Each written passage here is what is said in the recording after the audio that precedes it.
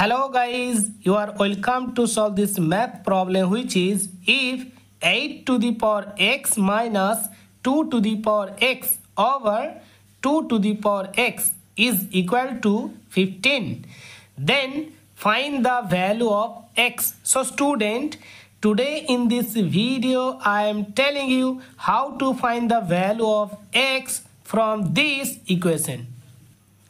Our given equation is 8 to the power x minus 2 to the power x over 2 to the power x is equal to 15. According to distributive property, we can write on the left hand side of this equation 8 to the power x over 2 to the power x minus 2 to the power x over 2 to the power x is equal to, on the right hand side again you have to write 15.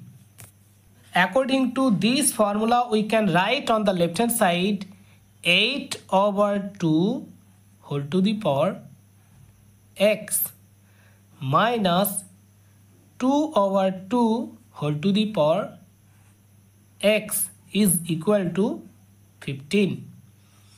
So after that, on the left hand side of this equation, in the place of first term we can write in here 4 to the power x minus, and in the place of second term we get 1 to the power x is equal to, on the right hand side again we have to write 15. So after that, on the left hand side in the place of first term we can write in here 2 to the power 2 whole to the power x minus 1 to the power x, that is 1. So we have to write 1 in the place of second term is equal to, on the right hand side again we have to write 15.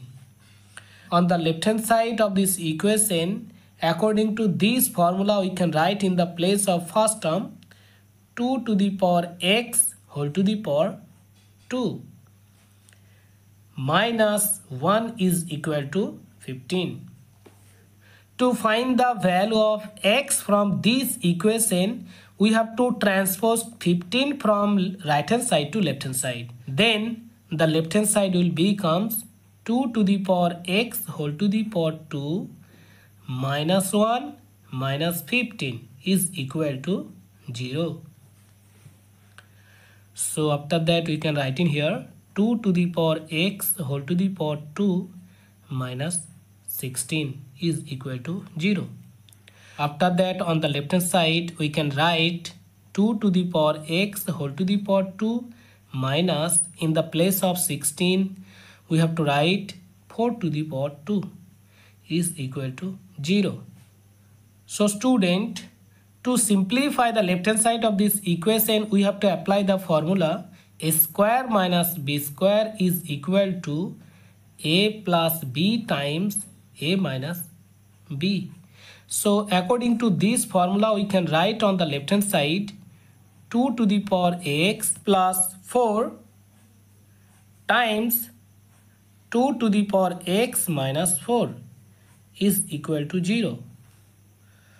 So student, according to zero product rule, we can write from this equation 2 to the power x plus 4 is equal to 0 and 2 to the power x minus 4 is equal to 0. And to find the value of x from this equation, we have to transpose 4 from left hand side to right hand side. Then the left hand side will becomes 2 to the power x is equal to, on the right hand side will be minus 4. So student, to find the value of x from this equation, we have to take log on both sides.